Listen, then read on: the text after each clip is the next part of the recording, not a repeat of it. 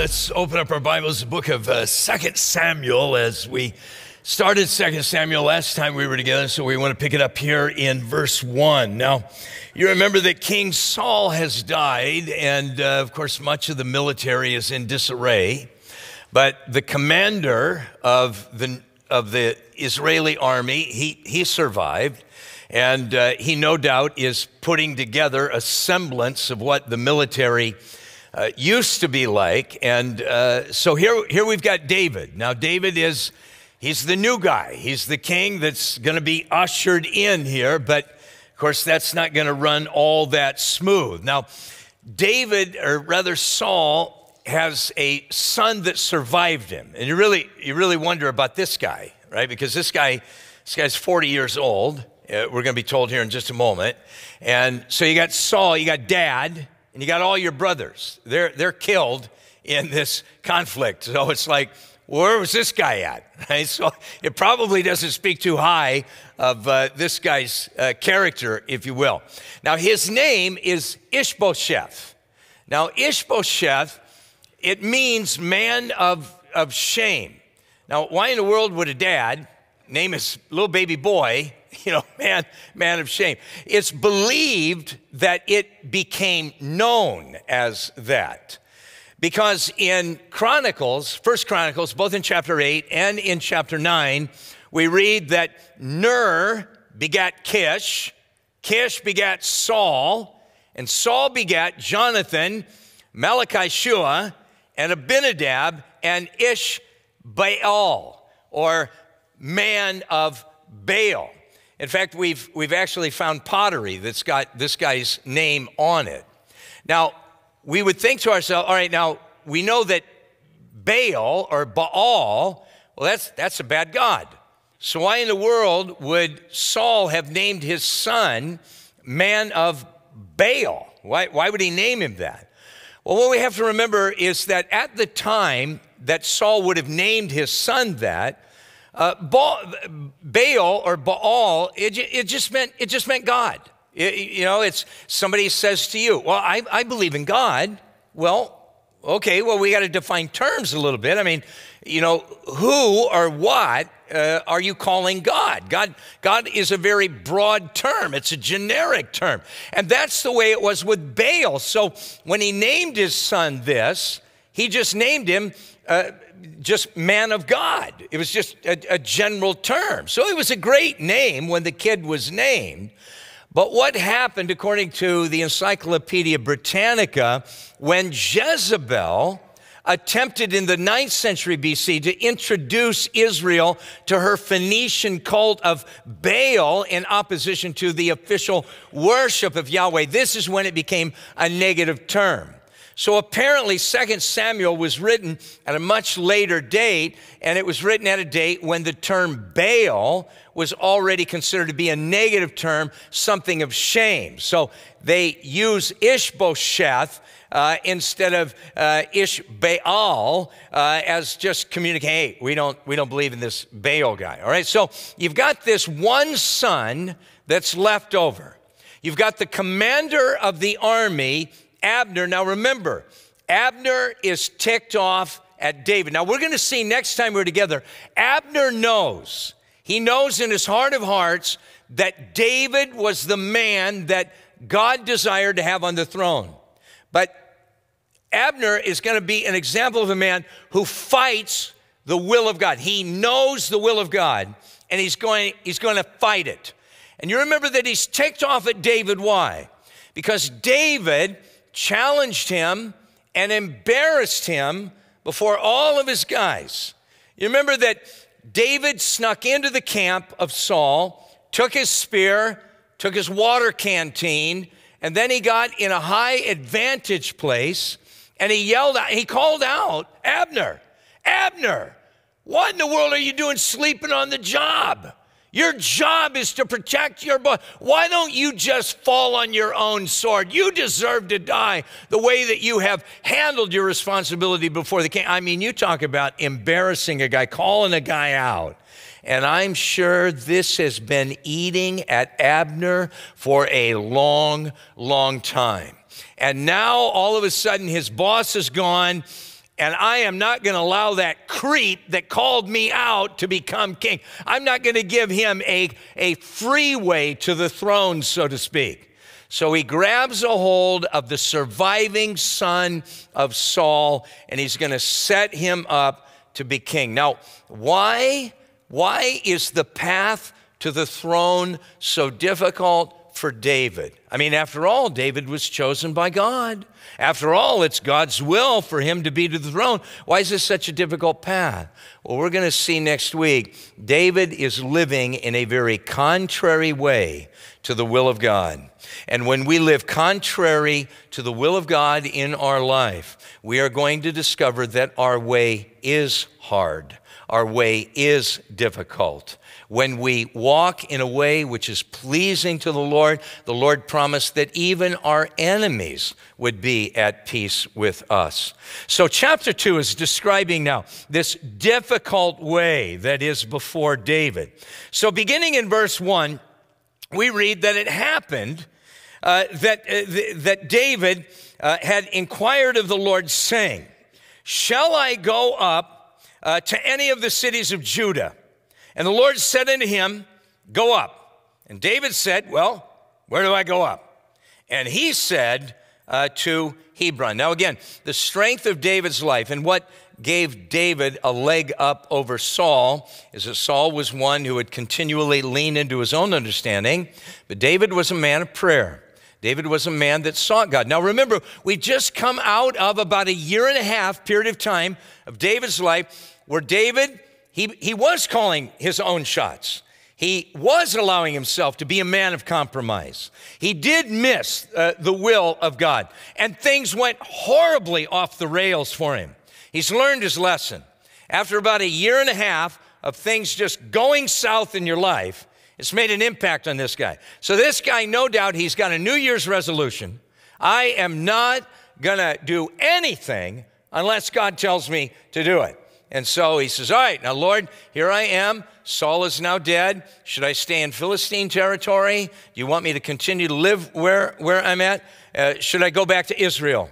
And the Lord said, yeah, go back to Israel. And now, again, David, he doesn't even choose the town that he's going to go to. All right, where should I go? And the Lord says, now, I want you to go to Hebron. So what the Lord has asked him to do is that he's now traveled mainly east, slightly north. You're talking about maybe a dozen miles from Ziklag, where he's at. He's about 20 miles south of Jerusalem. Hebron, for the first 7.5 years of David's kingship, if you will, Hebron is the capital, not Jerusalem. We're going to learn when we get into chapter 5 that Jerusalem is still being held by the Jebusites. Now, Israel has been in the land for hundreds of years. This lets us understand the depth of compromise that was going on in the lives of God's people. It was hundreds of years ago that Joshua led them in there. They defeated the enemy from north to south. All of the tribes then broke apart, and they were to go into their territories for what we would think of as mopping up operations. And we can see that every single tribe of Israel has failed. No single tribe has taken everything that God had for them. It's not until, and we're going to see in chapter 5, it's not until they make David king that victory begins to take place in their life. The same thing is true in our lives, brothers and sisters. It is not until we make our heavenly David, the Lord Jesus Christ, King of our life, that these ancient adversaries, these long-standing weaknesses in our life begin to break apart, and we begin to walk in victory when we make him king. And so he prays, should I go up? And the Lord said, yes, go up to Hebron. This is where the man's recovery begins. It begins in Hebron. Hebron means fellowship. Fellowship is key. You show me a brother or sister in Christ that deliberately removes themselves from fellowship, and I will probably show you a person that in a very short period of time is going to move from a place of passion to a place of lukewarmness. You show me a person that is hungry for fellowship, desires to be with brothers and sisters, desires to talk about the things of God, to pray with one another, to encourage one another, and that is a person that is walking in victory. And so, David, I want you to go to Hebron. You go to fellowship. Now, notice in verse 4, the men of Judah, they came. And they anointed David king over the house of Judah. And they told David, saying, the men of Jabesh Gilead, they were the ones who buried Saul. Now notice, David is not power hungry. David doesn't come back in Israel and begin to campaign, right? He's not a politician. He is just simply walking in the steps that God is leading him in. God said, go to Hebron. He goes to Hebron. And so now the elders of Judah, they take it upon themselves. There's no indication here that God or that David was, politicking at all. They, on their own initiative, they come down and they anoint David to be king. Now, David, for the first 7.5 years of his kingship, he's only going to be king over this one single tribe. And so all of the tribes in the north. So what develops is that you've got loyalty in the south to David, and all of the tribes in the north are very slow at coming to the party or coming to the inauguration, if you will. And they tell David that it was Jabesh Gilead that had hazarded their own lives. They went to retrieve the body of Saul, of course, being threatened by the Philistines, and they gave him a proper burial. And so David had asked them, well, what happened to the bodies of Jonathan? What happened to the bodies of Saul? Well, hey, those guys at Jabesh Gilead, wow, what in the world? They really hazarded their lives for what they did. They showed great respect for the king. So there's this tension, all right? Of all of the people in the north, those who would have been most loyal to Saul would have been Jabesh Gilead. So you've got this family. I mean, that's what Israel is. They're a big family, big extended family. And so there's tension now in the family. The north, they do not want David. They are staying loyal to the house of Saul. They don't want the house of David. And so David now, how does he walk this line?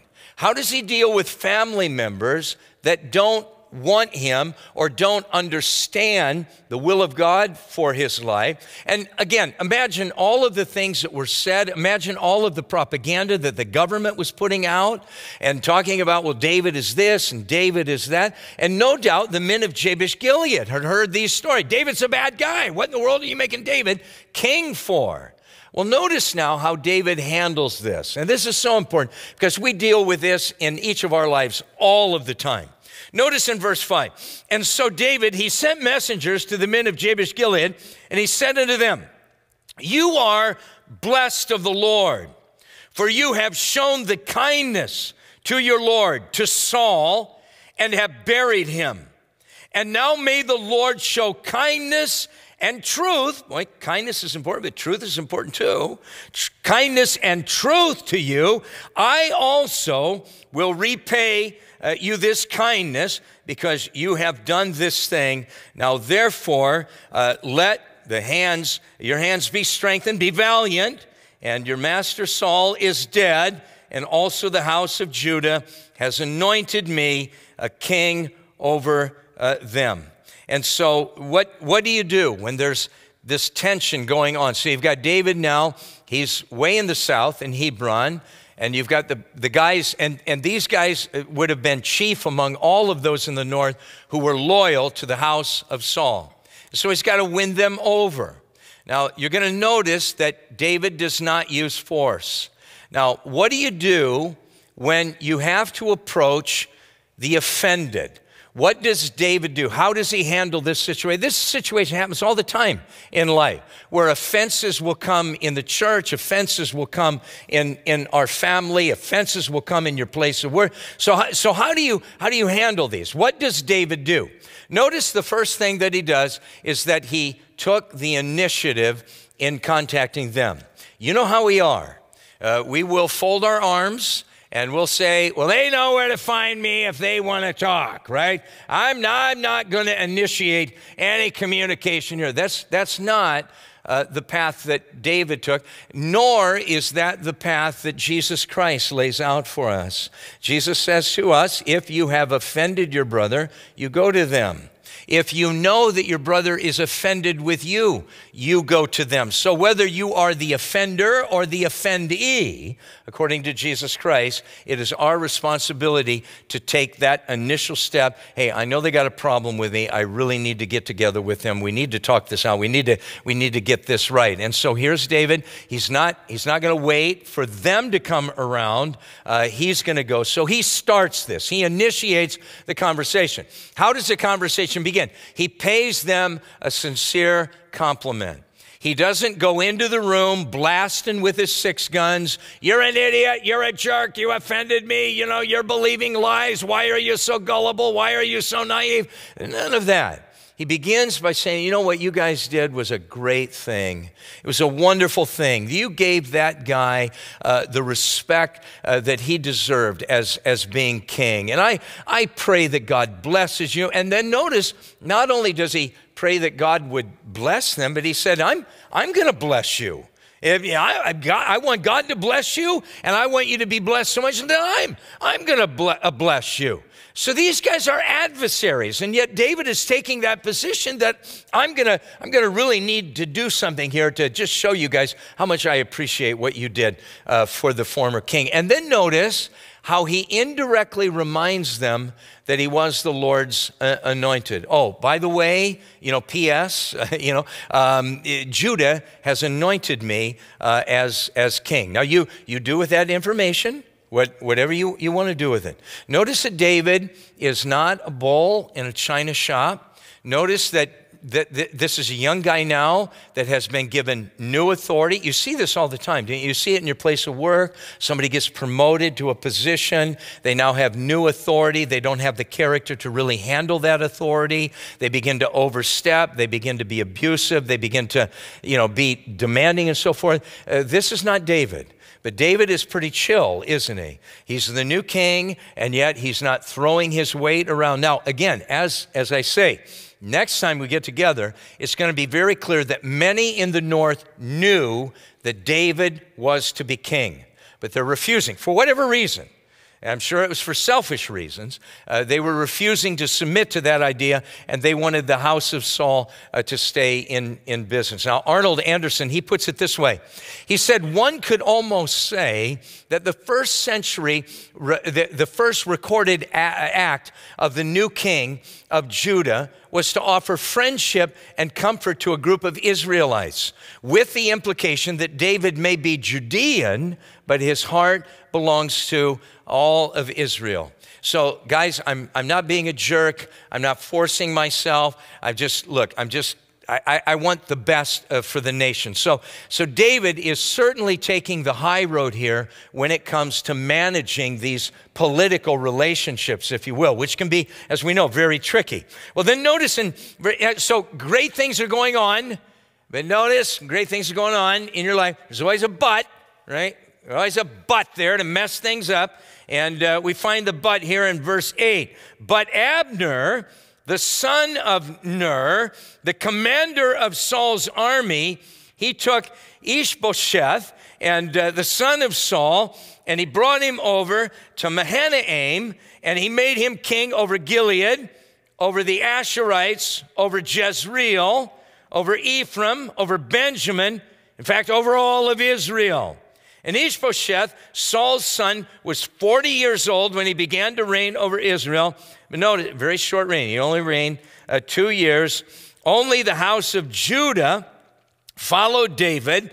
And the time that David was king in Hebron over the house of Judah was 7 years and 6 months. So David, he's going to reign for a total of 40 years. But the first 7 years or so, it's just over one of the tribes. And then 33 years, he'll reign over all of Israel. And we'll get into that in chapter 5. Now, Abner is no doubt offended, and so he's putting together a refugee government, if you will. Now, again, he goes even farther east by establishing the new king. Now, again, what's going on in Israel? You've got this massive invasion of the Philistines.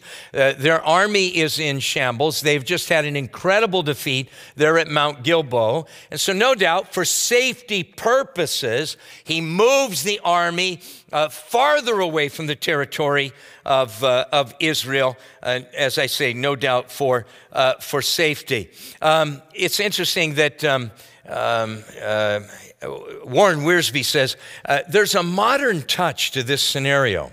For our political and religious worlds are populated by these same three kinds of people. We have weak people like Ishbosheth, who gets where they are because they have connections. We have strong, selfish people like Abner, who know how to manipulate others for their own personal profit. And then we also have people of God like David, who are called and anointed and equipped, but must wait for God's time before they can serve. So here's David. He's cool with it. He's not freaking out, but he knows God is in charge, and when it's God's time, God's going to bring this all to pass. And so we're now introduced to, I think, three, well, particularly two, really fascinating guys. Now, what happens here is that Abner, no doubt, is looking for some kind of maybe a mutual defense treaty. Let's get together and let's talk. And so there's a meeting around a big pool of water. And they're gonna. Abner has his forces on one side. David's got his forces on another side.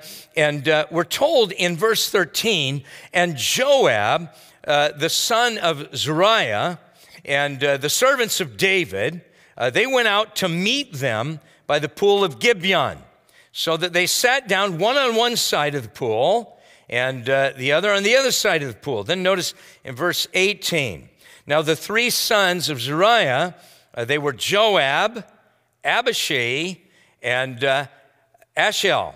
And Asahel, notice, was as fleet of foot as a wild gazelle.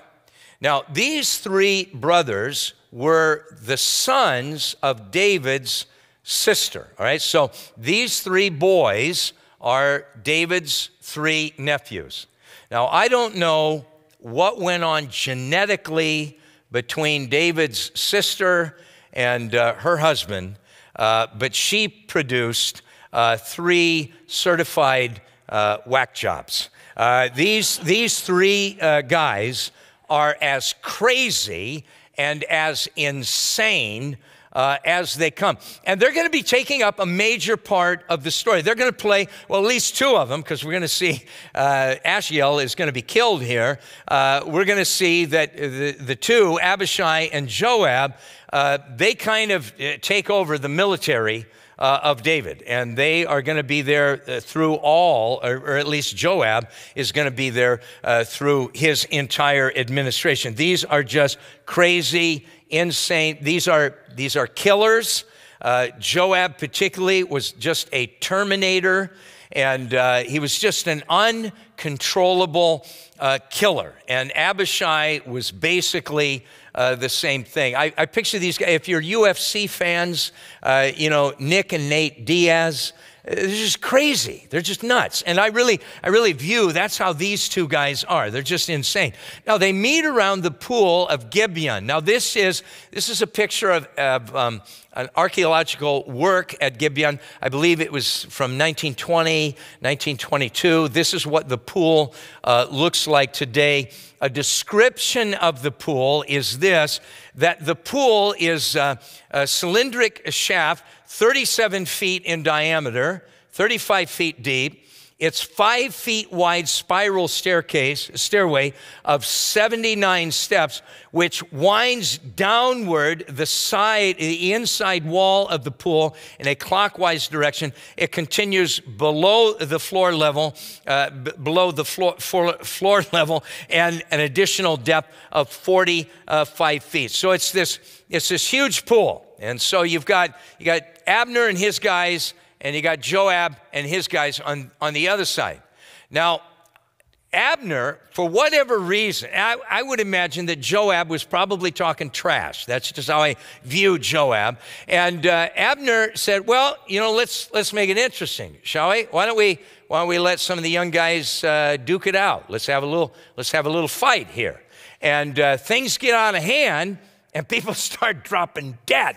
And before you know it, it's an all-out sword fight, and lots of people now are being killed, and Abner begins to get the worst of it. And so Abner begins to run for his life. Now, we're told here that Asahel was as fleet as a gazelle. Now, the ancient historian Josephus, he tells us that Asahel, who was the most eminent of them, he was very famous for his swiftness of foot. For he could not only be too hard for men, but he is reported to have outrun a horse when they had raced together. All right. So this is a fast guy. This is Usain Bolt. All right. And so he decides, hey, Abner's head would look pretty good in my trophy case, right? I want to cut off the head. And so he goes after Abner. Now, Abner sees that this guy's running after him, and Abner says, hey, boy, go home. You are going after the wrong guy. I don't want to bring harm. If I bring harm to you, I know what your nutty brothers are going to be doing, all right? So just go, you go fight somebody else. And he wouldn't stop. And so finally, the old veteran stopped, and he killed him. And then he took off running. Now, Abner ends up on high ground, and reinforcements show up for him. And so Abishai and Joab, they're running after Abner, and they come across the body of their dead brother. And now you thought they were nuts before, now they are totally, verifiably nuts. And they track down Abner, and Abner, he shouts to them from the high ground. So Abner's got the high ground. Abner now has reinforcements, and he yells out to Joab, look, there's been enough killing today. Let's just back off. Let's just call it quits. And Joab, I think he assesses the situation, and he wisely says, all right, so he backs away. But notice in verse 13, and Joab and the son of Zeruiah and the servants of David, that they went out, what am I talking about? Verse 30. And so Joab, he returned from after pursuing Abner, and when they had gathered all of the people together that were missing of David's servants, there were 19 men and Asahel. So they lost 20 guys. But the servants of David had struck down of Benjamin and Abner's men 360 men who died. And then they took up Asahel and they buried him in their father's tomb, which was in Bethlehem. Again, his family was from Bethlehem, and these are his nephews, and so they're burying their dead there too. And Joab and his men, they went all night, and they came to Hebron at daybreak. So this was, just an atrocity that had taken place. Again, as I say, this is family. Right? They're all related. They all go back to Father Abraham here, and you can see the veracity of David's fighting men. Again, these guys, they have been living some tough lives, for the last 15 years, right? They've been out in the wilderness. They have been chased. They've been fighting, the Amalekites. They have been living next to the Philistines. I mean, these are junkyard dogs. And now all of a sudden they come up against the northern army, and they lose 20. Northern army loses 360. So when David will eventually get to listing his mighty men, you begin to understand these were warriors, these were tough guys. But this was not the will of God. Now, you look at David. We're going to see particularly next week, David is still in the midst of his struggle. And you got Abner here. He's got his issues. You've got Joab. He's got his issues. And so all of this garbage that is going on, it's all being created by men who have issues. I love what Walter Chantry says. Self-denial corrects two evil tendencies ever attacking Christian ethics. There is a tendency to give more attention to the outward standards than the inward state of the heart. And there is a tendency to be strict with others and lenient with oneself. These two dragons are slain by the sword of self-denial when their heads appear in the land of Christian liberty. How many times do we see struggles in our marriage? Do we see struggles in our church? Do we see struggles in the workplace where you get men and women together who, one sees it one way and the other sees it the other way, and there is no desire to just stop and just say, well, okay, I know what I want and I know what you want, but maybe we ought to find out what is it that God wants. Maybe we ought to be seeking the will of the Lord. And we see in all of this heartache and all of this dysfunction that's going on, nobody stops and says, let's stop the madness here, all right? And let's seek God on this one. I think a great exhortation that we need to take from this story is that we've got all this dysfunction that runs in and through our lives, that we should take a moment and say, Lord, help me to deny myself, take up my cross, and follow you.